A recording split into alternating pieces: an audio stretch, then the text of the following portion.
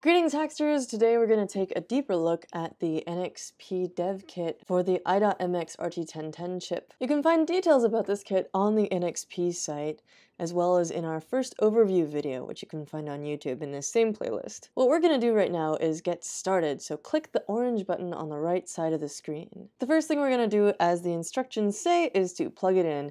There's a little demo Blink application that's going to run, and I actually haven't done this before, so I'm pretty excited. Let's go. Now there's a couple of different micro USB ports on this board, so I'm doing the one on the right here, and indeed here we have a little green blinking LED.